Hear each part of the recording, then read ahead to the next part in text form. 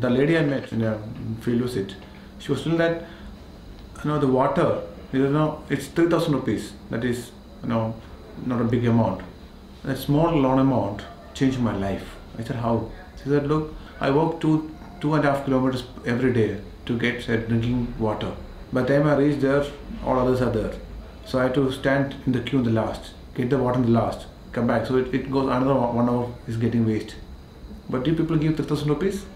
That changed my life. I open my tap in my home, I get the water.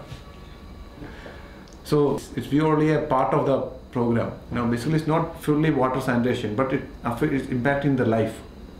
That's very important. The time was reduced, then she involved in some business program, the kids are safe, so it's a lot of things. It's not just a water credit, it's much more.